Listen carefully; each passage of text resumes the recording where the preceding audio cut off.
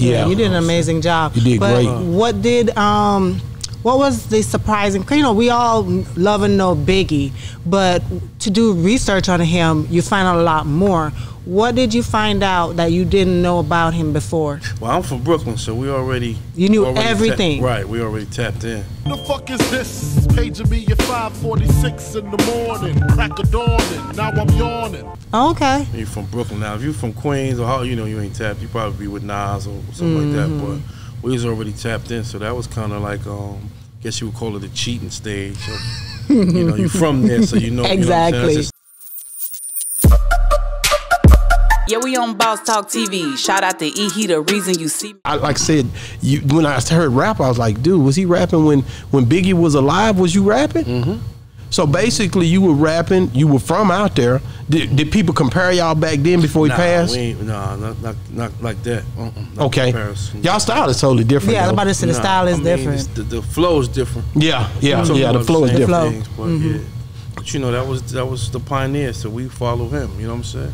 How big was that though, when you with your career like it is, and you being the look and having the demeanor that you have? When they see, like after you passed and you did the movie role, did you still pursue music, or you didn't mess with music anymore? Nah, I still do music. I still, you know, it's gonna be a love of my life forever. Yeah. But you know, I just chill. I just be doing that and doing films and just, you know. I don't know how you find time for music, because every time I look up, there's a film coming out with you somewhere. It's still work. It's just about working. Right. Being the best at what you do in your craft. And I think growing up in New York, like you're saying, had a lot to do with that, for the main fact that that grind was built in you from birth coming up. Right. You know what I mean? Mm-hmm. Yeah, so basically, man, like I said, when I look at you, man, that movie, that role was a big role. Was it, being in the industry like you are and being in all these movies, was that movie kind of hard to get past, or was you able to move on into other roles easily? But before you even get into that, how did you get that role? It's the heavy set one with the big gun and the sweet tongue. You gonna end up like those worthless bums you hang with. Don't you see that? Just being gravy. All the work I put into doing that, and Puff saying, "Yo, I want you to try out for Big" and stuff like that. Oh, okay. Just work. Okay. Yeah, so he seen it. He evidently seen it. Yeah, he seen the I mean, Mark Pitts and Wayne Barrow seen it. You know, Miss Wallace, she called the shot. So you know, she when she seen me, she seen it. So that was good enough for me. Man, how long before that were you actually acting? No, I never did no acting. I was just rapping, being gravy. Wow. So did you have to do acting classes?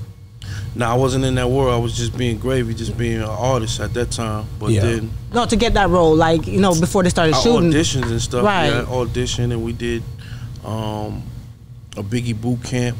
Like, we put our own little Biggie boot camp together, and we did things. And I went to Juilliard and I studied and all that. But me chasing it, nah, that wasn't in the forte. Wow. After that, being the gravy and then turn into this actor, like, it put a lot more exposure on you after that was a big role. You make it, we all make it. If I don't make it, not going back on the block. Not if I take this bid for you. Right. Yeah, amazing role. So how long did you have to like going into it, prepare like yourself mentally to like I'm gonna kill this role, or was you like?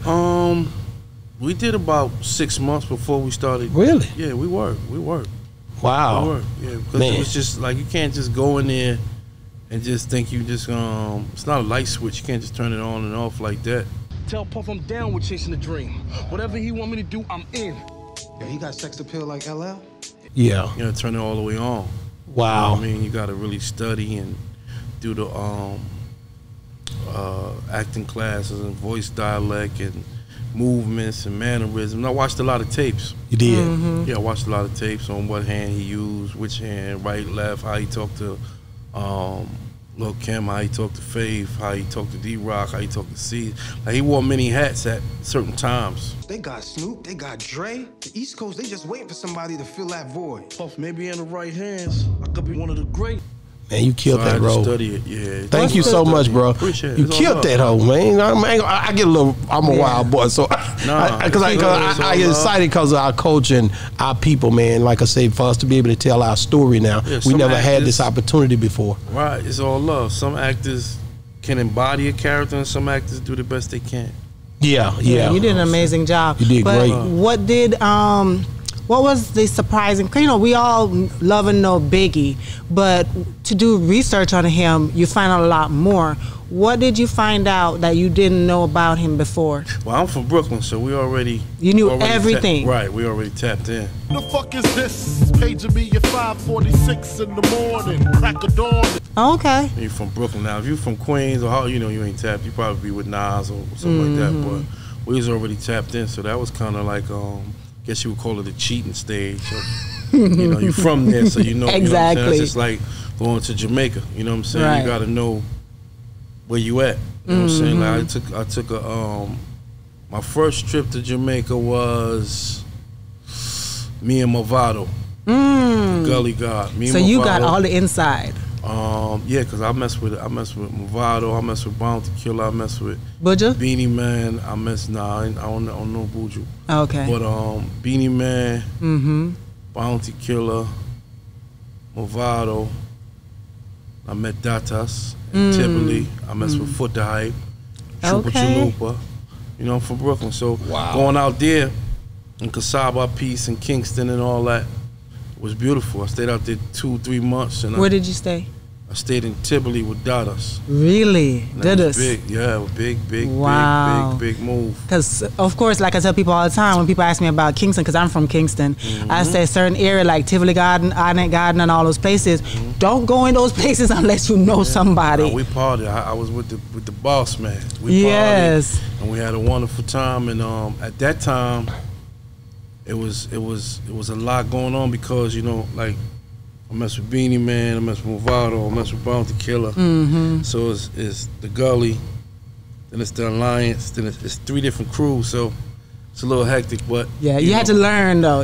Yeah, it was a little hectic, but, you know, I had a great time. That's good. It's good. I know when we went over there, luckily we knew somebody. We were going everywhere. We would, was it Sean Paul's bodyguard, and he took us to everything. Yes. Yeah, you gotta know who the boss is. Yeah. And the way he explained it to me, I was like, dude, what am I doing with you? Something he told me. I won't say it right now, but it's like, why am I in here? We should be in here. Right. But you just gotta know where you at and be with the right That's people. everywhere you go. Yeah. Real talk, man. Like New York, man, like you guys, man, the culture, that's the mecca for the rap, man. Like I always give it up, man. I'm a big Rakim, man. You know what I'm saying? Okay. Listen, man, I ain't playing no games when it comes. I ain't no joke. I used to let the mic smoke. I ain't no joke. I used to let the mic smoke.